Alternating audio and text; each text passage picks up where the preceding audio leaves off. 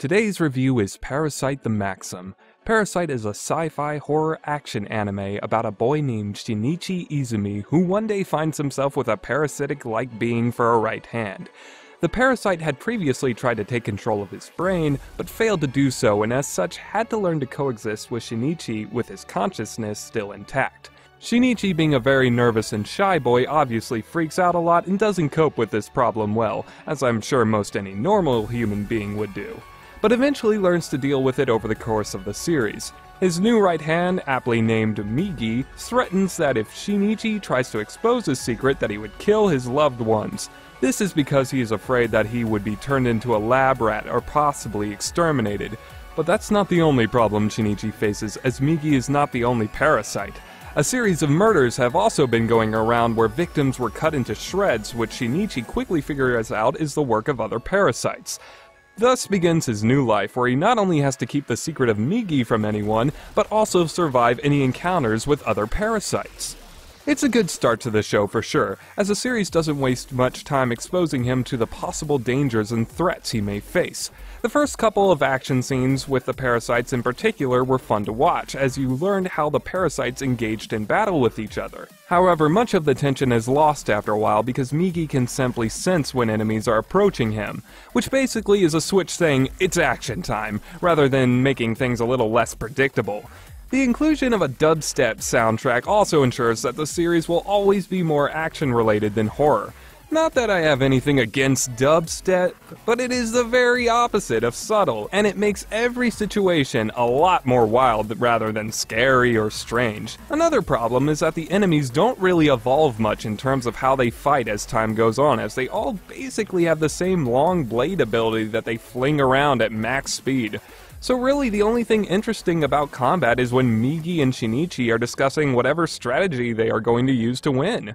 Other than that, basically every fight feels even more familiar because none of the enemies he fights against really offer much character, build-up, or development. This is another problem with the series that I'll tackle later entirely, but in short, without proper build-up or characterization, it's impossible to get very invested in any fight the show has. The only attempt the show tries to do with this is the final fight, which ends up being the most laughable fight in the entire series. Not only is his opponent as shallow as they come, with very little motivation for either to even be fighting against each other, but also how he is defeated and the whole battle is just the most brainless exchange the series has to offer. Once again, I'll cover this in full detail later because I feel like this fight deserves special attention in particular. Overall, the fights are forgettable and really don't serve to raise much tension whatsoever. It's sad when I can say another show by Madhouse, Chihaya Furu, which is simply a card tournament show, has far more tension conveyed with no life on the line in general. Sure, the show has gore, but it's poorly utilized gore. It really serves no purpose other than to say, "Well, that's nasty," which is among the most childish uses of the device. Gore, when properly used, can convey how extreme an opponent or situation is and has a real effect on characters' mental state. However, this is never properly done as Shinichi is more focused on other problems and the students of his school that were exposed to the same thing are never shown being affected by it much. It just goes to show that using gore doesn't automatically mean that your series is mature. Now let's begin with the biggest problem in the whole show: the characters. To start off with, let's take Shinichi. Shinichi starts off as shy and nervous, like previously stated, but after Migi enters his life, he becomes more complacent. For example, he had a fear of bugs right from the first episode, but soon after, this fear fades. So one could say he slowly becomes less human as the show goes on. One could say that, but if you couldn't figure that out for yourself, no worries, the show will make extra certain, and it will drill it into your head if you couldn't figure it out.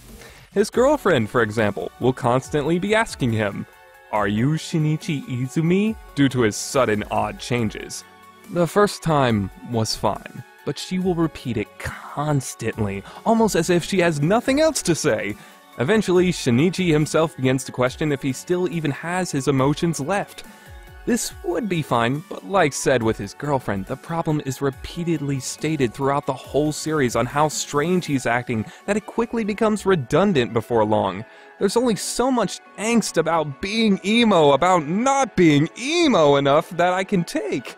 And of course he finally realizes he's still human in the end and gains his lost tears back and blah blah blah. It's cheesy. Overall, most of his characterization was over by the time he started looking like Okabe, so the show had no choice but to repeat itself constantly. Then we have Migi, his iconic partner. Migi really only cares about one thing throughout the show, and that is Migi.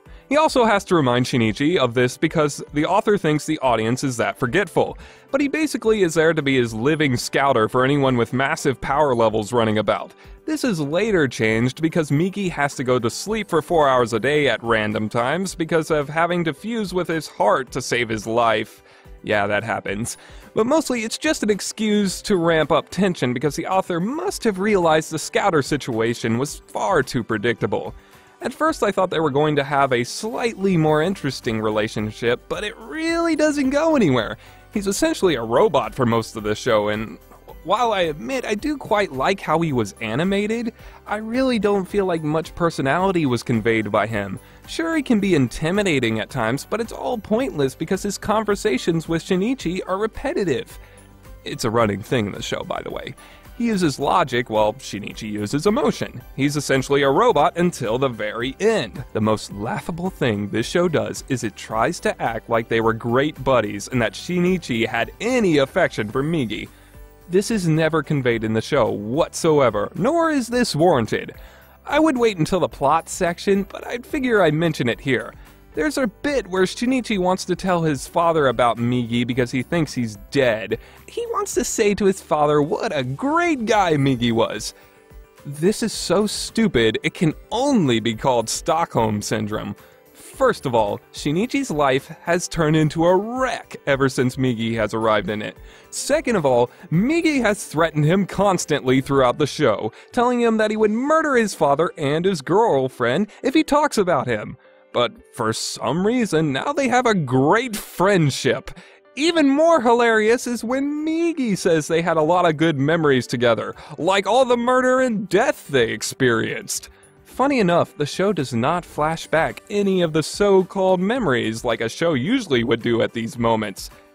Because it knows. It knows there's no memories. The decision to humanize Migi was silly and a predictable way to make the ending separation between the two seem more powerful and emotional than it really was. Quite honestly, since Migi was so set on survival and seemed to be borderline super genius, I was hoping to see him manipulate Shinichi or something, more into doing things he wanted to get him out of the troublesome situations that Shinichi always seemed to find himself in. But alas, they go with the most predictable development possible because Reiko showed that parasites can have emotions a few episodes earlier. This would have been fine overall if it didn't happen so quickly, and there were ways it could have been done, I think. For example, when Migi had finally detached from Shinichi, that could have been a time to actually make him feel a sense of loneliness. I mean, he feels it anyway, and realize that being with him wasn't so bad after all. However, to spur all this emotional talk like some big thing was going on between the two was far too much to ask for me. Overall, the interplay between the two wasn't nearly as interesting as I originally thought it would be. And then we get to the best character in the show. The one thing about the show I'm gonna praise, and that is Reiko. Reiko is a parasite who originally poses as a school teacher and wants to keep her social standing and wasn't quite as interested as the other parasites in eating other humans for whatever reason they do, because it's never really fully explained why they want to eat other humans when they could just, eat food. But I guess the reason is they underestimate humans, whatever. Interestingly enough, she also chooses to have a baby with her current body, just for experimentation purposes primarily, and because she's curious. This is the only decently written character in the show, as not only is she not redundantly written in any way, but most of her actions are genuinely curious to some degree. While her development still plays out somewhat predictable, I still feel overall she was easier to sympathize with than any of the other characters in the show. And in my book, that makes her a winner. At first, Reiko sees human as scum, who she has no qualm with eradicating, but eventually she becomes very intrigued with their behavior. This leads to her actually showing not only respect, but also a degree of care for them as well. She even develops a motherly sort of love towards her baby, which is very unexpected otherwise, as the parasites don't care about anyone but themselves. But unfortunately, she also serves to highlight how none of the villains are even remotely this level of depth. Also, I don't care how her deaths was basically used as an excuse for Migi to get random last-minute development. Though it was an effective way to show Shinichi that just because they're parasites doesn't automatically mean they're all evil. I do wish Reiko basically didn't have to say it straight, as the scene where she died basically spoke the message for itself. But it's still easily the best scene in the entire show. Episodes 17 and 18 in general blow all the episodes out of the water. And these two episodes genuinely created some degree of emotion from me, which I think is worth applauding. Overall, my main complaint with her character is I would have preferred her to be the main antagonist, as she's easily the most interesting character in the show. Having potential screen time stolen by all the less important parasites that don't have any effect at all was a huge mistake in my opinion, as I feel her character development was also a bit too scattered and rushed. But overall, if there's anything the author should be applauded for, it's definitely this part of the show. Then there's Murano, Shinichi's girlfriend. Like stated before, she is a very dry character who basically states the same thing all the time. The only aspect we ever see of her is her worrying about him. We never really get a good vibe of who she is or what she does other than that, so really she just fills in the romantic love interest subplot that all anime desperately need to have for some reason. I love a good romance, I do. But these two clearly have next to no chemistry whatsoever. Even when she tries to be somewhat playful, Shinichi remains usually unresponsive. It makes every interaction basically play out the same way of him hiding something from her, and that makes her uncomfortable. They eventually break up, then of course they get back together, and yada yada yada. It's as predictable as you think it is. It's a typical Spider-Man, Superman relationship. There's just no fun to be had here, and the show was better off not even having a love interest for Shinichi, as she's part of the reason the show is even more redundant than it already was in the first place. Then there's Kana, who somehow manages to be even worse written than Murano. She also is another token love interest so that some self-insertion could be done in this series. I'm not sure why, because I thought part of the point was that Shinichi was supposed to be in a crappy situation, so we could relate to his feelings more easily. But now I think the series wanted to be a power fantasy of some sorts with all the girls that are into him. There's actually 2 more, but they are never expanded upon. And all the thugs he ends up beating up. It's like, do you want to be a power fantasy, or do you want to, make us feel for this guy? I don't really know. I hope it wasn't trying to be a power fantasy, but it certainly gave me that vibe. But anyway, on to Kana. She's a girl with psychic powers who can somehow sense parasites. She takes this power as something that is pointing her to her one true love instead. Of course, this is never explained. Ever. I've heard of people in anime who can sense spirits, which I can buy somewhat. But parasites? Really? How? I don't get it. Apparently, Murano also had this power to a small degree, but that also is never expanded upon, of course. Anyway, because she can tell where Shinichi is at times, she decides that she wants him to be her soulmate, just like that. While she appeared to have more personality than Murano at first, the author didn't really do anything with her character, making her even more dull as a result. She's obsessed with Shinichi and even ends up stalking him, despite absolutely no real interaction or chemistry between the two either. Every conversation they have is basically Shinichi warning her not to approach the things she senses, and she just blows him off. Literally every single conversation they have. They don't say anything else. But apparently the show felt that was enough for her to not only develop a deep attachment for him, but also that how Shinichi should be attached to her as well. That's why when her death scene comes about, somehow tries to make it seem deeply emotional, like she was an important character or something. However, all it did was really question on why was she even in the show at all. And I'll tell you why. And also, she suspected that he was cheating on her with her, which was pointless because this has already been shoved down our throats enough as it is, and really serves to undermine a character's death. The only reason I thought Kana existed was because she would eventually be the main heroine, because it would have been the cliche, she's the only one who understands him. But what actually plays out is even more underwhelming and laughable. It just serves to add another plot hole along with drama bait, just shows how little the author actually cared about her as a character. Much like Murano, we never get to know her and she was just another cute face. Why was she hanging out with delinquents anyway? What was her life like outside of all this? How did she think about other things? This show never answers these questions with any character but Shinichi, Migi, and Reiko, and thus they are the only characters that deserve any attention at all. As for the rest of the characters, they're all forgettable and shallow as can be. None of the parasites really have any motivation for any of the fights they engage in other than they feel like it or they are stupid and underestimate humans. And the side characters lack any real presence. Let's take the political unit formed by the Parasyte Committee of Parasites, or something. This is never expanded upon. Why do they form this committee? Why does the mayor want humans dead so bad?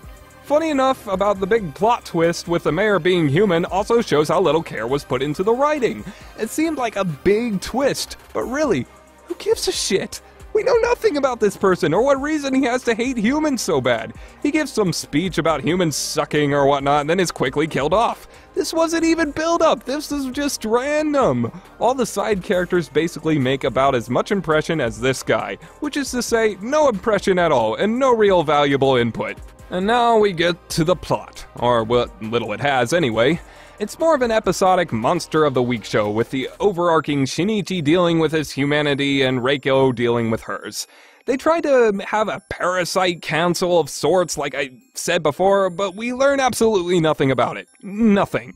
And all in all, there's really isn't much story here to talk about in the first place. So instead, we'll talk about the lousy execution. The plot is primarily controlled by two things: coincidence and doing things for the sake of drama. Nothing feels natural in the plot development whatsoever.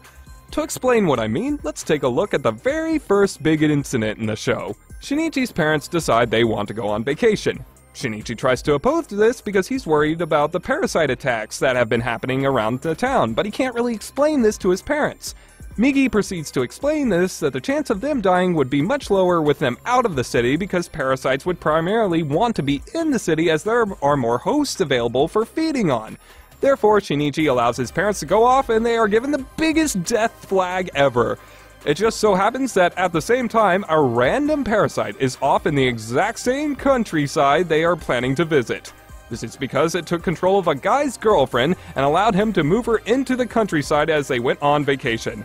After the parasite is seen playing with a seatbelt it doesn't know how to use, and they proceed to fly off the road. The girl's body that the parasite had resided in is thus damaged so badly that it has to take over the boyfriend's body instead. This leaves it walking around on the road, not trying to hitchhike or anything because it possibly doesn't know how. However, because it took control of a body that is male and it only knows how to control females, it needs to take on another new host. It spots Shinichi's parents and takes control of his mother's body as a result. This is not coincidence. This is not foreshadowing. This is pure bullshit. And unfortunately, that's pretty much how every arc is for the most part. It couldn't be more predictable and lame if it tried. Take Kana. How does she die? She walks into her own death by her own unexplainable death trap powers. How does Origami escape at the end to cause the kidnapping of his girlfriend? Because some investigator thought it would be a great idea to uncuff the crazy guy who had no use for his hands in the situation in the first place. Plot-induced stupidity and convenience can only be taken so far, and this show has it all over the place. I also have to mention in the episodes right before the big fight with the final boss, because that's what he is. He has no character to be worth calling anything else. Shinichi starts freaking out all over the place because he might be killed. Even though he has already been in life or death situations the whole show, somehow it's a whole nother level of problem here. But once again, because this fight had no adequate build-up and motivation for the two to be really fighting each other, it decided to do this in order to up the tension in the silliest fashion possible. All it does is make Shinichi look like the biggest loser ever, and the show already did that, who even needs comfort sex to feel better. Now in theory, this could work, but not the way it was executed. I imagine Shinichi pulling this kind of response if he did something he regretted, like accidentally killing another human. But just because a final boss has a power level over 9 billion apparently that warrants this kind of response. And of course the final boss is beaten by sheer plot convenience. See the trend here? By stabbing him with a random metal that apparently has poison in it. Once again, more bullshit writing, but if that wasn't enough, he also randomly absorbs Migi when Migi was dying, Because that was such a great idea, right? Of course Migi rebels inside of him and cuts him apart, causing him to lose. This is never explained on why he even did the thing in the first place. By the way, Shinichi's character really jumped off the deep end in its entirety during this fight, as the only reason he snuck up on him to fight him in the first place without Migi was because he had a good feeling about this. And of course, something good does happen. Perhaps he's a hidden psychic too!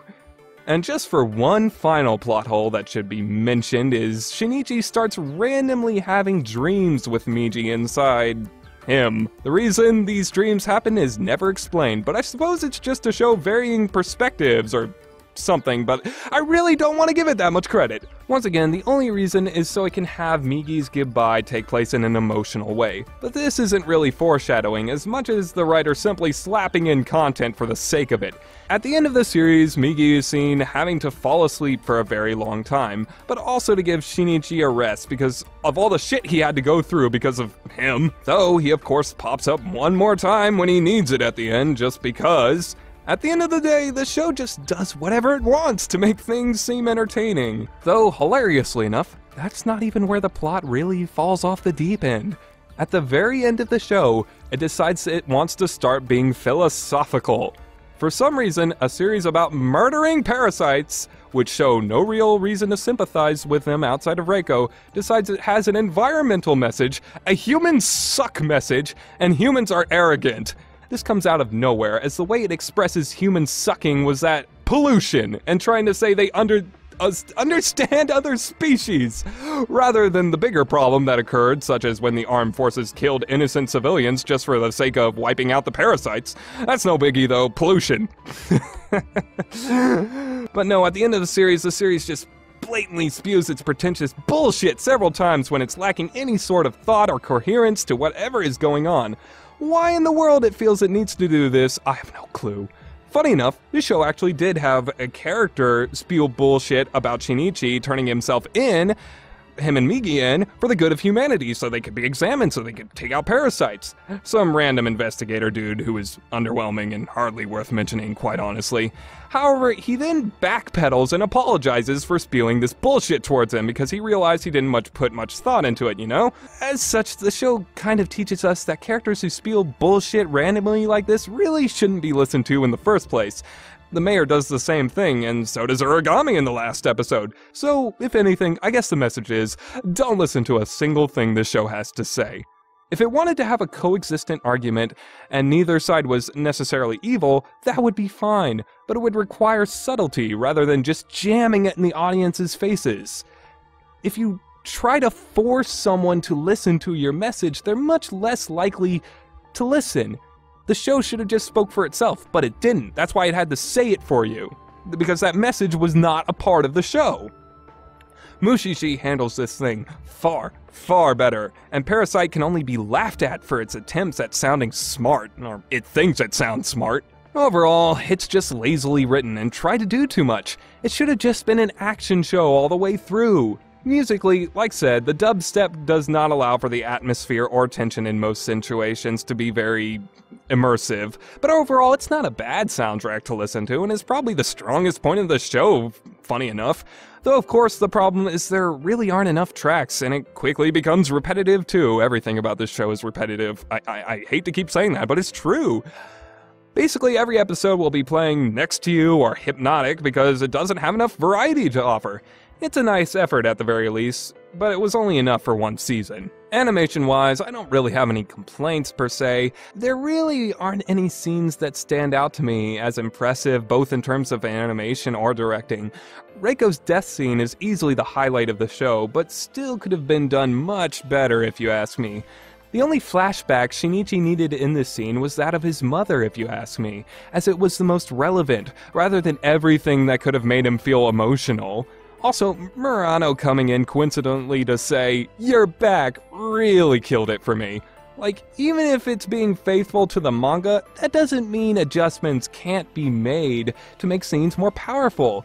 That's why several scenes in Hunter x Hunter are way better than its manga counterpart. Flexibility is a great tool to use, if you ask me. Otherwise, I feel they used all of their talent on directing Death Parade this season.